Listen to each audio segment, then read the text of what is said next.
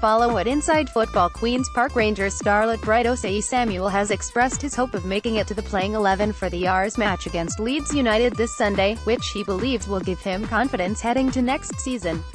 The winger, who was snapped up from Blackpool in 2017, has found chances hard to come by at first-team level this season, featuring in 16 of his side's 45 league games thus far.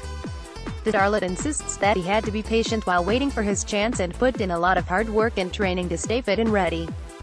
However, as the Hoops prepare to visit Elland Road this weekend to play their last game of the season, Osayi-Samuel insists that he will keep his fingers crossed to make it to the playing 11 for the game, which in turn will give him confidence for the summer and next season. "I want to keep playing games and keep improving on the training ground, and hopefully that will lead to more starts," Osayi-Samuel told his club's official website. "I've had to be patient and work a lot on the training ground. But hopefully I can play against Leeds, and that will give me a lot of confidence going into the summer and next season."